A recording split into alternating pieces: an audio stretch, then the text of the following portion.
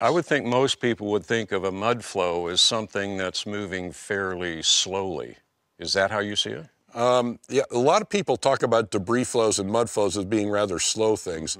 The ones I have had experience with in the field, I would not be of that character. You want to watch out for them. Is that Mount St. Helens, for Yeah, example? Mount St. Helens, for example. I do field work out there, and I have to watch out for mud flows because they're rather severe, and just 1 or 2 feet of mud can ruin your whole day. You avoid those kind of things, but mud flows are very fast moving when we see them in their general character. So how fast do you think a mud flow would be flowing on the bottom of the ocean?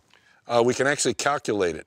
We can calculate what the velocity would be to make a mud flow move suspended in water. An underwater mud flow generates a dynamic pressure at its head, and that dynamic pressure, like putting your hand out of the window when you're in the car, that pressure has to be equal to the submerged weight of the mud. And when that forward moving pressure is equal to the weight of the submerged mud, that creates an effect called a hydroplane.